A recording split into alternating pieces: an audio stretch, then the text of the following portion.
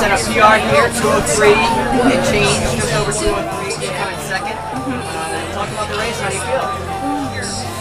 I feel great right now. I'm really happy to get a PR. We're going to announce our competitors here. This I was is Tim really Daughtry. nervous. I was like shaking at the starting line and warming up and all that. So I'm glad it went well.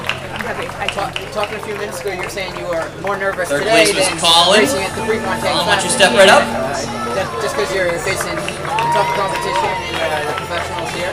Yeah, even though at Prefontaine Second place it was was like Brian here. a big stadium and stuff, but like this was so big to me because it's my first meet that's not like against high school girls, so I knew it was gonna be like important. Like This is our champion, Corey. Our champion Corey right here. Yes, That must be the very goal very right close. I decided not to like really get stressed about getting that time. I'm trying to focus on just like finishing my races well and like getting out and just like work on my form and all that. And I feel like the race, like the time will take care of itself. Yeah.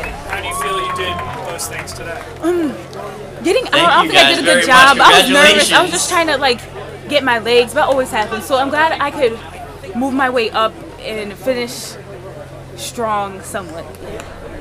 It seemed like this is a good learning experience though moving forward. You'll be facing fields like this on guesses. Yeah, like I'm happy I got the experience to run against older girls and like professionals and stuff like that. So I'm like ready and I get to feel how those nerves will feel, and it was very different. In third place, than my high with a school time of 1 minute 47.33 seconds, Dusty Solis. I still have to run states and nationals and stuff like that. So second place with a time of 1 minute tomorrow, 46.81 so I've been running the 400 and 1500 there, so yeah, I'm excited for that. Where are those?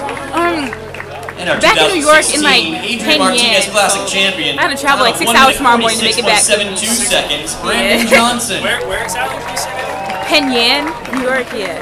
Whereabouts is that? Ooh, I don't even know. I think Western New York. I don't know. It's a long ride. But you think you'll do okay tonight, even though you raced hard today. Now we're going to go to the next event on the track. Back up to Paul for the introductions. Thanks very much, Stephen. This will be the first of two sections in the maybe, men's mile. Junior nationals to make the road junior team, something like that. 11 athletes plus 2 pace setters here in section 1. We begin with hip number 1.